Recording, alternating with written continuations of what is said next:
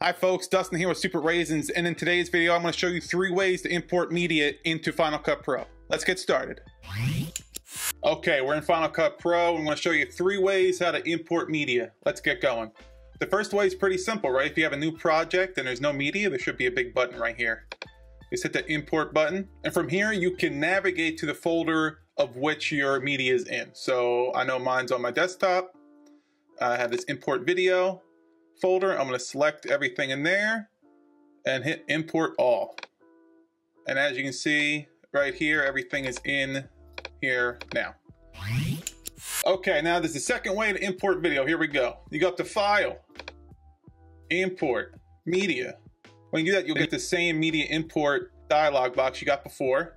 And after you're here, the process is the same. Navigate to the folder you want, select your media, import all. Pretty cool, right? Okay, third and final way to import media is just to drag it onto a timeline.